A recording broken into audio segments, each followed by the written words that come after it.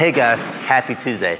Hopefully you guys enjoyed Murph yesterday and you might have thought you got away from squats, but you didn't. You did 300 air squats today, and then we're going to jump right back on the squat train. Tuesday, we want to couple this with the push press. So typically we'll couple the push press with strict press, but we want to make sure that we get some squatting with some intensity in, some weight, and then we want to do the push press. So with the squats, per usual, guys, you just want to make sure that you get yourself underneath the bar. Take one step back. You guys want to brace with the belly, so think about breathing out through the stomach before you sit down. Again, head neutral, knees out, squeeze to stand, all right?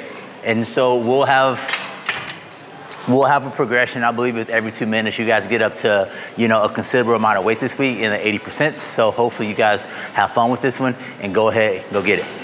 And then after we completed that squat, guys, we'll transition to our push press. With the push press, we want to make sure that the barbell is right next to the throat, above the collarbone, our hands underneath it, elbows pointing slightly out. We want to avoid the elbows pointing straight forward because we actually do want to have a advantageous position for our press, all right?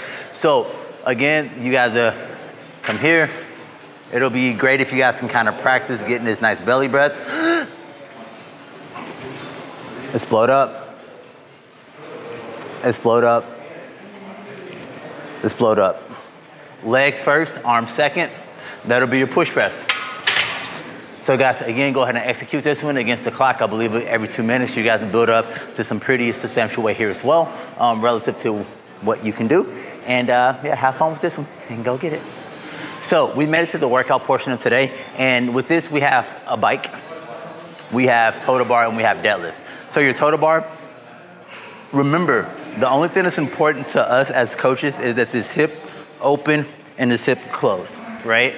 So if the kip isn't available to you or your hands are kind of wonky from Murph, the day before because we did 100 pull-ups, if anything's sensitive, anything's kind of out of whack, just think about sit-ups, V-ups, alternating V-ups, et cetera, et cetera, et cetera.